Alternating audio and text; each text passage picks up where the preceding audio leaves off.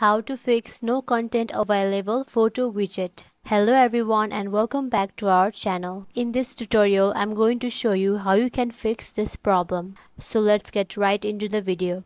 Firstly, open up Settings application on your device. Then tap on your name banner at the top and then tap on iCloud. Here you will see the Photos option.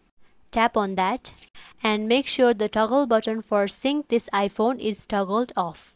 Now go back to Settings menu and then tap on General. Then scroll all the way to the bottom and tap on Shutdown option. Slide to power off and wait for a minimum of 60 seconds before restarting your device.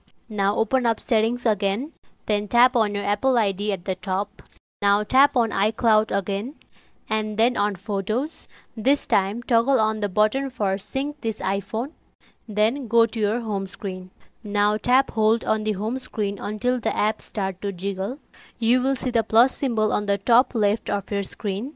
Tap on that and you can see contents for photo widget is available. Now select the size of the widget you want and then tap on add widget. Now you can see the widget is successfully added to my home screen. That's it for the video, and if you found this tutorial helpful, please don't forget to like, comment and share this video.